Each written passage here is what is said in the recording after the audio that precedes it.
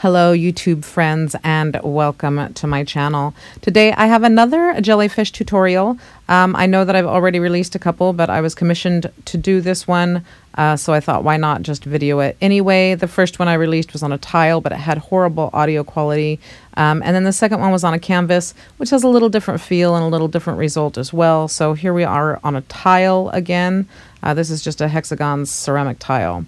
The tool I use here is kind of a mandala dotting tool. You can make your own with just a round marble and glued epoxy nail there to it.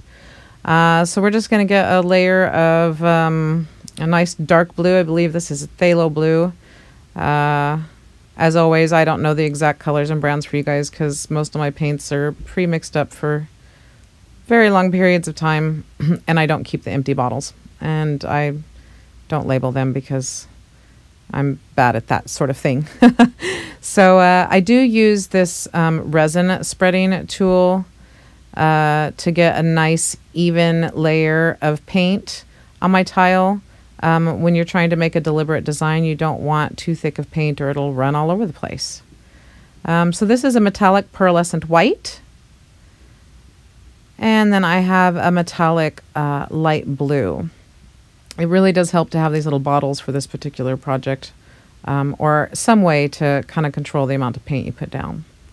So we go and use our little dotting tool to sort of spread the paint around, making sort of the initial shape of your jellyfish's body. Kind of smooth out the edges a little bit there. And then after you kind of get the general shape here, you're going to go in with a straw and you're going to blow it around to give it that nice silky sort of jelly look to it.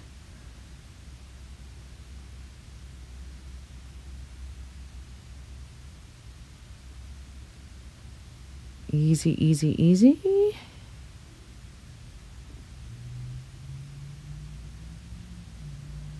All right. So now I'm going to play with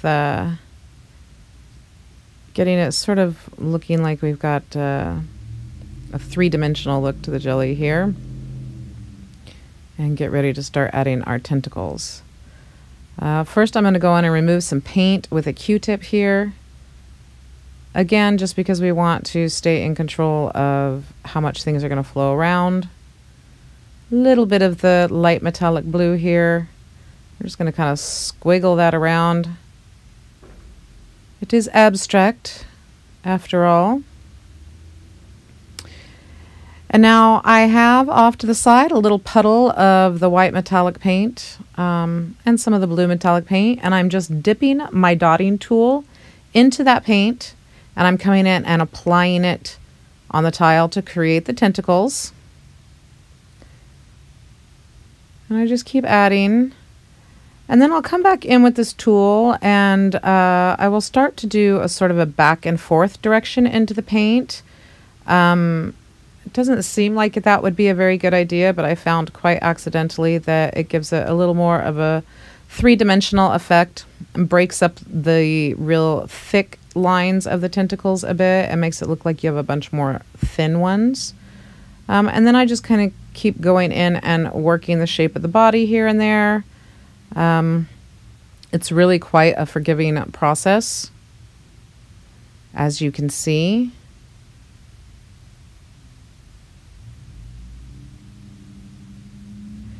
And I'm dipping in the blue now and kind of using it to erase some of the lines over here that I didn't like. And now I've decided I really don't like this side at all. Sometimes you could just leave it alone, but I never seem to. So I really kind of wanted to redefine the shape of the tentacles of the jellyfish so that it didn't just look like this wild, spread out, wide set of tentacles. I wanted it to look like it had a little more movement, or like it was moving or flowing through the water. So I just took a sponge, as you saw there, and removed some of the blue paint on the side, and or some of the paint that had some extra tentacles in it, and just kind of started from scratch on that side. Like I said, it's super forgiving. So we just keep working it and just keep going in, adding more tentacles, going in, reshaping the body. Yeah, as you'll see, I'm going to get some more close-up shots. I use the Q-tips often to kind of pull paint off when I don't like something. And I just fill it back in with the blue paint.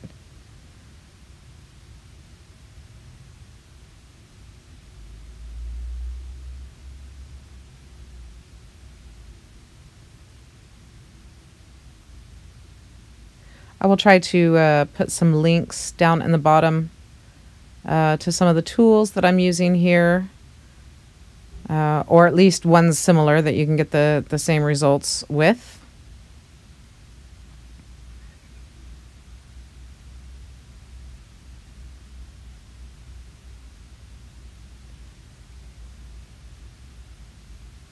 And again, one might think that I should just quit. Oh, but I'm not. So here we're going to come in a little bit closer so you can sort of see how I get in and work some of the details to get more of a three-dimensional realistic effect.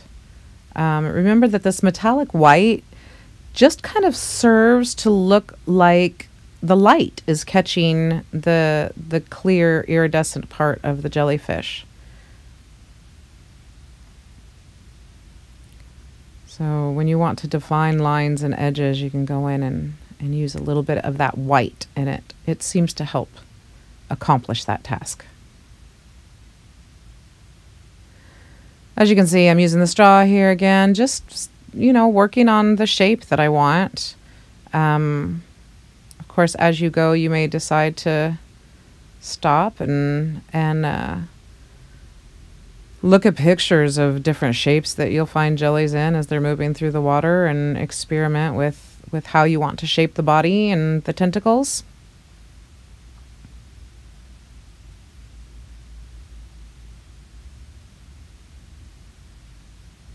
You see in my last two videos I did of jellyfish, I did them more on a black background, which I also really, really like. So here I'm kind of looking at it, and with the camera in hand, I decide that there's some things I want to fix and I just can't keep my hands off of it. So I'm going to try, maybe foolishly, to sit here and hold the camera while I just go in and tweak little bits nice and up close for you to be able to see.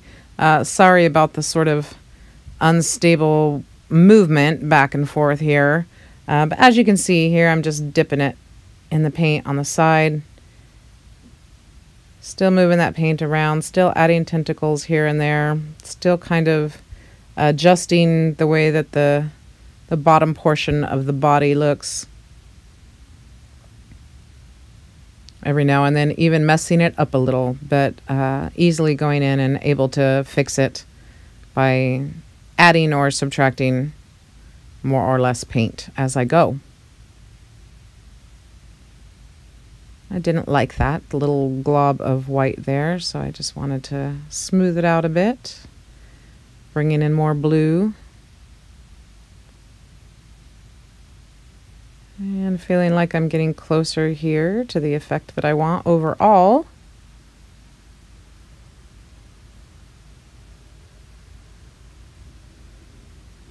And wobbly camera, sorry you guys. But I think I'm happy and I'm going to stick with it like this. Thank you so much for watching. Like, subscribe, comment, share. Every little bit helps. I hope you like it, and I will see you next time.